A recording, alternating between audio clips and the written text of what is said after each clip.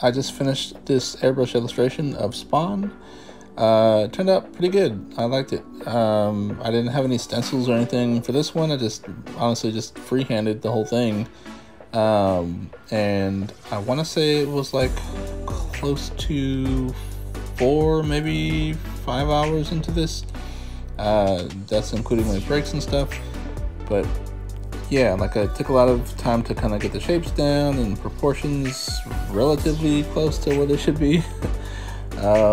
Ended up using mainly the golden airbrush acrylic paints, and you can get those at any like art supply store, and just use my regular little small Iwata airbrush and tiny compressor, and it pretty much did the job there. I didn't have to refill too many times. Well, I did switch out paint quite a few times, so I should take that back, but it didn't require me to refill it as I was painting. I pretty much got all the coverage I needed.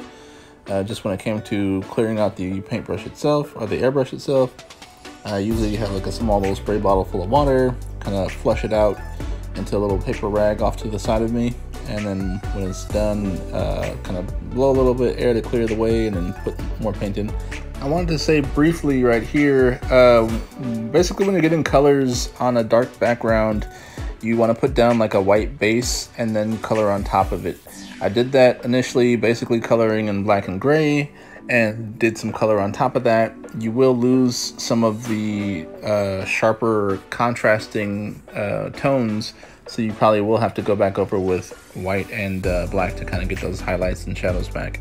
It's kind of incorporating different techniques you would use if you were to try to paint like smoke and flames and stuff. I kind of use that for some of his cape, and also with the hair, and for the violator clown character in the background there, and for the eye, the little smoky eye, I kind of went multiple times with the layers there.